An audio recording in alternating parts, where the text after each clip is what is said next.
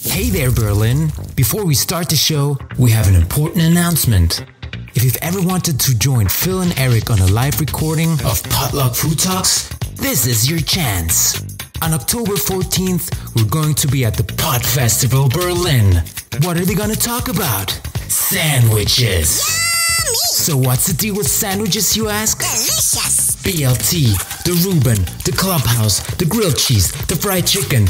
Not only will Phil and Eric take you on a mouth-watering journey around what makes the best fucking sandwiches in the world, you'll also get to try Phil's own creation after the show. Yes! The perfect marriage of crispy fried chicken and artisan bread harmonized with heavenly sauces. Don't worry, there will also be veggie alternatives. So if you're in Berlin or need an excuse to come to the city, join us on Saturday, October 14th, starting at 11 a.m. at the Podfest Berlin. All the info will be in the description below or on podfestberlin.com. That's podfestberlin.com. Okay, now on with the show.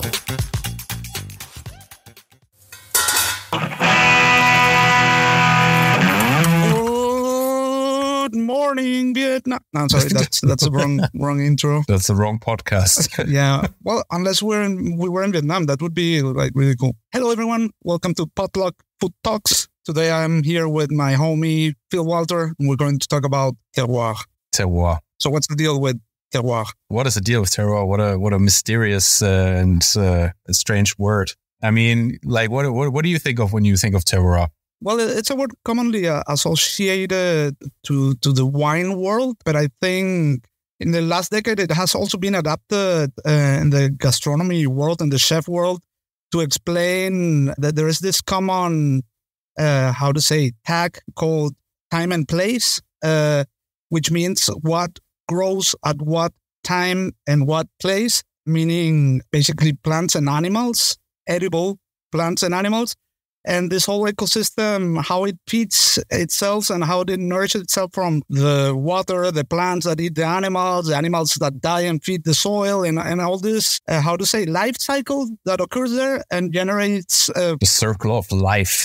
Exactly, that generates basically wonderful flavors. The more rich this ecosystem is, the richer it will taste whatever is produced there. That's my thought about it. Yeah. And, just like you said, this like term time and place really got coined. And I think like it's kind of become like a phrase that's like overused by sort of like every kind of like little bistro says, oh yeah, there's a time and a place. What were you thinking when you made this dish? Sort of like, man, I really wanted to evocate a sense of time and place, But yeah, it's crazy how the locality and the sort of like thing that restaurants have been trying to evoke in people has really kind of evolved, because it used to be kind of like, well, this is a restaurant in Emilia Romagna, for example, and it makes dishes from Emilia Romagna. So that's the terroir, that's the region.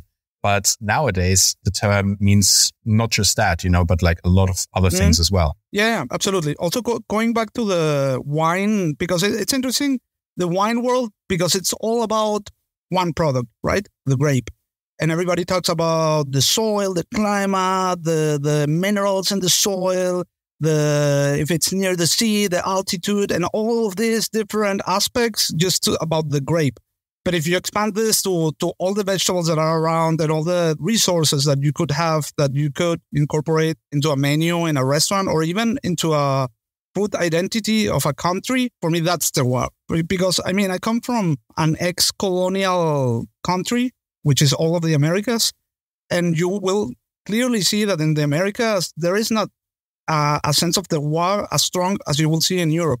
For instance, things that have become like new trends, like eating local products in season, is something that has been done, for instance, here in the Basque Country for the last 25,000 years, precisely because of this, because of all of the aftermath that generates a process like a colonization that destroys the local identities and new identities emerge. I think that those are kind of challenges where terroir comes into play. And it's something that we have seen not only in the Americas with projects like what Virgilio is doing in Peru and other chefs like Borago also that are working only with things that grow around the restaurant, but also even in projects like, well, we'll go into that later, like Noma, that had also incorporated into their menus, and cities like Copenhagen, you would see products like olive oil and chocolate. And suddenly they said, okay, let's make a restaurant concept that do not include these ingredients because of a philosophy that will only work with local produce. And yeah, that reshapes the food identity of a city, a country, or let's say like a whole gastronomic movement, which is what happened in the Nordic countries. But I think I went too far in history or too forward. Let's go step by step. Yeah, no, but you're totally right. It's super, super interesting. And like, it's a very complex thing because like you say, terroir, it doesn't just talk about the type of product, but also, like you said before, like, for example, like, if you take the example of a grape, with altitude, altitude also will affect a region's ancient techniques, and like how they prepare food, the weather, the seasons, they all, affect, what the traditional products are and the techniques that are used to elaborate those products. Right. And so it's kind of like when we look at like Nordic food, for example, it's like, oh yeah, there's lots of like ferments and preserves and blah and stuff. It's like, yeah, that's not because they wanted to do that. Like it's because it was a necessity. And the necessity then became like the rule, and then got refined. And out of like a difficulty, people started exploring the possibilities inside of what is possible in those parameters and refined it to find really, really great things that they then adapted as their own. So that's super, super interesting. I will mention just something really quick because it has nothing to do with terroir, but I think it's super interesting because you mentioned altitude. And I lived 2 years in La Paz in Bolivia, which is one of the highest cities in the world. Then you have El Alto, which is even higher. I think it's 4,000 meters. I think El Alto is one of the highest cities in the world. Wow. So what happens there? The atmospheric pressure changes. So all the physics laws change, which means water boils at 80 degrees and bread needs 50% more water. And rice needs 40 minutes to cook and all these kind of things. So all the rules change because you're in like in a different physical environment. So imagine that's crazy. So this is what happens with cooking. And there are like specific books about this, about altitude cooking, like cities, like also in Switzerland, there are a lot of very high cities that also have to have this kind of things in consideration. But yeah, imagine the same happening in the soil with the food, with everything that grows, with all the animals, with everything. And that, of course, has an impact on the flavor profile that develops in a microclimate, basically. Yeah, absolutely. It's super, super interesting. There's this saying from Jose Andres that really stuck to me. He said, if it grows together, it goes together. And I think that applies not only regionally, but also seasonal. Like if it grows in the same place and the same season, I mean, you can randomly put those things in a plate with a very simple seasoning and it should work, I think that's I'll have to think about that statement for a little bit.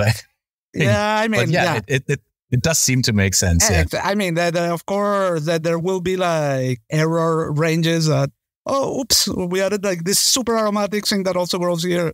In the middle. Yeah. It sounds good, definitely, but Jose Andres is very good at saying things that sound good. That's true. I take everything that he says with a pinch of salt now, since he's been going on about the peeled strawberry. Yeah. But yeah, that's something worth watching. So everybody can pause now this podcast, go to YouTube, watch Jose Andres talking about strawberries, and come back to understand the joke. Yeah, and compare. What did he do? Compare a peeled strawberry. Have you ever had a peeled strawberry? It's. I love to peel the strawberries. It's nothing like when your lips contact a skinless strawberry. You understand that the strawberry was created to be loved by you, by all. It's like a passionate kiss from your lover. Yeah. Okay. But yeah, going back a little bit. But yeah, what I think is super interesting is that like jump from, when restaurants were kind of like in a place, with not that much sort of infrastructure, cooking the dishes that were, their own, because usually the people that cook in the region are from the region, or if not, they want to, serve something that is familiar, where there's a connection. And for me, like in the sort of like, nouvelle cuisine, it was really Michel Bras who kind of like really went in depth on the terroir. And of course, like he also started out cooking, traditional dishes from the Auvergne and, still did until like the very end. But he then went like a step beyond where he just really looked at the ingredients, the seasons, and just the landscape itself and really like dove into the nature and got super, super inspired by that. And you can really see like Michel Bras is super interesting because on one side, his dishes look like a white canvas and also everything like in his restaurant, all the tables and everything. And then he actually, that crazy statement from Jose Andres that if it grows together, it goes together. I think that's kind of like what Michel Bras puts on a plate are things that grow together around his restaurant. Some of these are wild plants that have been foraged and put in the menu. And yeah, I think he was, like you said, the most radical in this sense of cooking in terroir. But I think terroir existed since food exists because people used to eat what they had around, basically, like and yeah. And the modern concept of restaurant and chef comes from castles where they would make this fancy dinners for royalty, and they would also cook with what they had in their surroundings. But I think like our civilization evolved into something so bizarre that you go to a forest with a beautiful river with the most delicious water in the world, and you're drinking imported water from Italy, which is in a plastic bottle, which is an absolute bullshit, And that's the way a lot of people think because nobody thinks about it, about this kind of things, about where stuff comes from and these kind of things. So one of the proteges, I would say, or someone who was super influenced by Michel Bras is, of course, Andoni from Mugaritz, where we both work. Yeah. And he also got radical into, at least in one of his periods, I would say. I wouldn't say so bold that's what he's doing still, but I would say in the mid-2000s, which is the season where I was there, we would go to the forest and forage.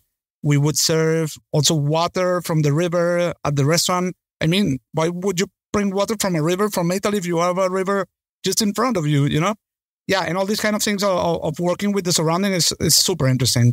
Flowers, herbs, mushrooms, pieces of wood. I mean, there's so many things that can be transformed into delicious food. Yeah, totally. And then, and then it goes beyond that, and then it's not just like the ingredients, but it's also just the impression, in the case of Michel Bras, the like beautiful Auvergne, with like the like little rivers and the white fields and stuff, and the like lush green and that sort of stuff. Or if you take the Basque Mountains, with like the rocks and also the rivers and the sheep, the pastures, the coast, all that sort of stuff. And because obviously, like in this sort of level of cooking, we're talking about a very artistic approach in cooking.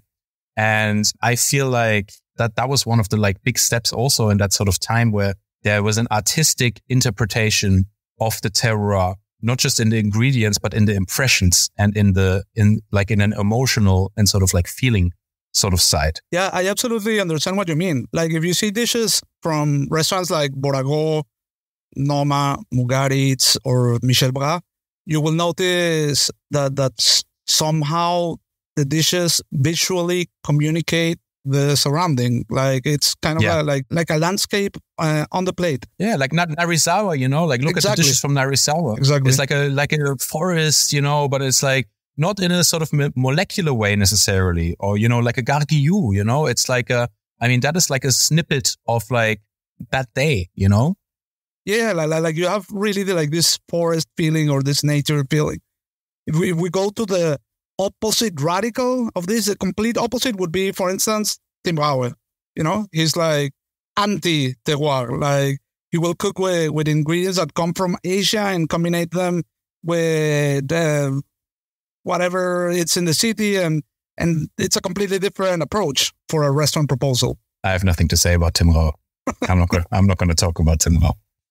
But like even, it's kind of like this like green and vegetable and plant and herb thing is one thing. But like, for example, when I, like Mugaritz, with the walnuts, right? Yeah. With the helechos. No, and not the helechos. No, the one that's after that. And it was like filled with like, what was in there? Was it like cheese cream or something like that? But basically it looked like a walnut. And it was so evocative of like the quesadillas and stuff like that, where you eat walnuts at the cider houses afterwards with ingredients that are, very, very much, representative of the region, and of the feeling of wood and dairy and obviously nuts and all that sort of stuff. Yeah, also that dish with the lechos ferns in English. You look at that dish and you feel like you're seeing, I don't know, like a landscape with snow and plants and something like that. It really tells a story somehow, like you just with the plating. Yeah, it really does. Absolutely. Same with Narisawa. I see Narisawa dishes and I feel like I'm in a Japanese forest. Absolutely. Oh yeah, for sure. And that is actually one of the perfect examples for terroir. His soil soup. Have you've heard of the soil soup, right? No, I don't know that soup. Describe it. Tell us about it. This might sound really bonkers, and it is, because he's a bonkers guy in the best possible way. But he basically goes to this one part in the countryside where there's really high quality soil and digs it up. And it's this really pure, dark sort of humus sort of soil. And he makes a soup with that soil. When you dig into the ground and you have this smell of like deep, rich, healthy earth. And he wanted to put that sensation into a dish. Well, you remind me of a dish. I think this is one of the most creative dishes I've ever heard of, and also like a super clever wordplay. In Spanish, surf and turf, it's called mar y montaña, which means sea and mountain. And John Roca, he made this dish where he distillated a soil like the one you described, with like a soil, this dark soil that you take in the forest and you smell it and it smells like forest. Yeah. And he made a distillation out of it. So he had just a very pure water with that aroma. Yeah. And he would add that to oysters. And that's mar y montaña. Yeah. That's really cool. Brilliant. Yeah, that's crazy, and that's kind of like just really thinking about evoking a really deep felt sensation of a place. And that's really kind of like a very, very unique to cooking expression of terroir, And that's why I get back to these ideas that I started talking about post-colonization and blah, blah, blah.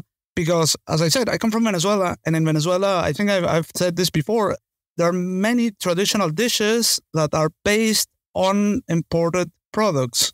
Of course, this is a consequence of colonies, but why do we have one of our most traditional dishes need raisins, olives, capers, and some wine from South Spain? And those are all things that are not produced in Venezuela, and the ones that are sent there are not the highest quality, are the cheapest, Like we're buying the cheapest things from other countries to produce our own traditions. I think that's just wrong. I think that should just be reinvented, especially if we're talking about one of the countries with the richest biodiversities in the world. And there has to be so many ingredients that haven't been used to its full potential. And that's something that I found really interesting with the Nordic movement, just to say a short introduction. So we talk about nouvelle cuisine. This is something that happened in the 60s. Then in the 70s, there was a movement here in the Basque Country called the New Basque Cuisine. They wrote a manifesto, and they also incorporated traditional recipes from grandmothers into high-end restaurants. They kind of replicated the Nouvelle Cuisine. Then in the 90s, we had the Spanish avant-garde led by Ferran Adrià. What they did is they started making very creative and crazy combinations on technique and flavor combinations to do all things that was possible and try everything, all possible combinations of techniques and flavors and everything, to a point that it became really baroque. And then, so there was like a saturation of over information, of over combinations, of over things in the plate. And then suddenly everything got plain again with the Nordic movement that said, okay, let's just focus on the terroir, on the surroundings, on time and place. And one thing that I found super interesting is once I tried a whey ice cream. Whey, just something that is usually thrown away. It's usually garbage. Like nobody would cook with that. and then they aromatize like a milk and make an ice cream with that. And it's delicious and a completely different flavor I've never tried before, you know? Yeah. And they use that, but for instance, vanilla is forbidden. And I think that's so clever because it's much cheaper and has so much identity and so much sense, like socially, economically, like in so many senses. You know? Sustainably. Yeah, totally. And, creatively also, it's kind of like you set yourself limitations and it's kind of like, well, why wasn't whey used? Whey is an amazing product. And nowadays it's like really, really used in kitchens. But, it's kind of like people weren't looking at it. It's not, people weren't not using whey because it's bad. It was just sort of like, well, we're not doing anything with this, we're just going to throw it away. And it was just not the trend, like it wasn't the trend. It wasn't what people are used to, what the routine was, and these sorts of limitations, they really push the creative boundaries to look at things a different way, to kind of take a few steps back and broaden your horizon and look at things with a fresh perspective. And that opened up, infinite options. Absolutely. Yeah. I think, again, this is something that has always existed. The person that first ate an artichoke had to be really hungry to do that, Yeah. To see something, okay, let's cook this. Maybe it's delicious, and that's what the new Nordic movement just brought to a complete different level. Looking around, then influential chefs around the world started imitating all these things. I remember Grant Achatz from Chicago. He once wanted to do a stock with wood. So he called it woodstock, but then taking just logs of wood and throwing them into water and cooking them to eat that is not common sense, It's something that you have to come up with that and also pull it off and do it correctly. So it's something really worth doing, Yeah, totally. Tell us about Faviken. You work there, right? Or you visited? Yeah, I stashed there for a few months. That was also a restaurant with an incredible sense of terroir, very, very, very local in both the ingredients and the techniques and also in the research of old techniques of that region. So Faviken was located in the very north of Sweden, on the border of Norway, in an area called Jämtland. And it was close to like a ski resort in the middle of the forest. And the chef, Magnus Nilsson, amazing chef, he started it there on an old like hunting estate.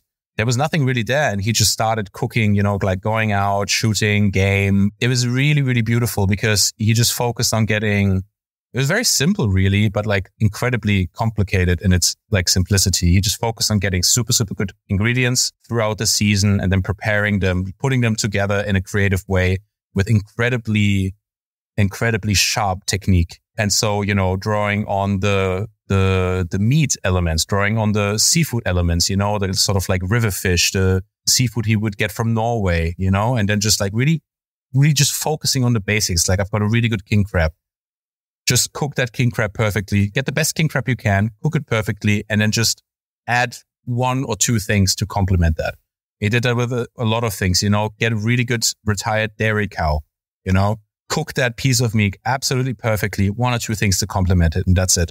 And it was like one of the purest and also one of the best restaurants I've ever been in. Yeah, I feel it was one of the best restaurants in the world when it was active. For sure. Yeah. How long did it close? Like 4 years already? I think so, right? Well, I think you're right. Seems like a long time, but I think you're right. Yeah. Yeah, it's a shame. Yeah. It's a real shame. Yeah, another good example is Cox in the Faroe Islands. That's a restaurant that literally has only its surroundings because it's in the middle of nowhere. Other examples could be Boragoe in Chile, Gusto, where I worked, in Bolivia. Yeah. There was also Pedro Schiaffino in Peru. He had like this restaurant called Amas. Well, the restaurant was in the city, but everything from that restaurant would work with Amazonian produce. Yeah. Yeah, but I think like the concept of having the restaurant not in the place already breaks the terroir concept. Totally. You can do like imagine like a terroir from some forest in New York. You know what I mean? Like it doesn't work like that. It has to be in the place. Yeah, totally. And I think it's a trend that's like really cool. I mean, like trend is kind of like calling it a trend doesn't really do it justice because it's kind of going back to basics, and It makes sense sustainably, it makes sense. Logistically, it makes sense. But like even like smaller restaurants adapt, my restaurant does the same thing, We're based in Berlin and we only use products from the region. We don't go outside of Brandenburg which is the area outside of Berlin. And, that means no olive oil, no lemons, fish, like we can't get fish from the North Sea or from Brittany or whatever, something that's like normal for other restaurants. What does that do? Like we said before, it's kind of like, well, first of all, you put a lot of time and effort into finding the best products from the region. And like, what do you find? You find like a small guy who runs like a lake community that does incredibly high quality, softwater fish, like trouts and stuff, sturgeon, amazing best sturgeon I've ever had, And, you find people that make cold pressed rapeseed oil, rapeseed oil, that's usually like a cooking oil, but like cold pressed, super high quality, intensely yellow, super fragrant. And you find all these interesting things. Of course, you can use olive oil, but it's actually really, really interesting to find these sorts of things. And then kind of like, and it has a lot of, it's very real in a way. And it's very authentic in its own because like, it doesn't then really matter like how you put these things together. They're always going to be authentically from that place, That's it for this week's episode of Potluck Food Talks. If you like what we're doing, make sure to subscribe to the podcast so you never miss an episode. You can also find us on Instagram and TikTok as Potluck Food Talks. The show airs every Monday.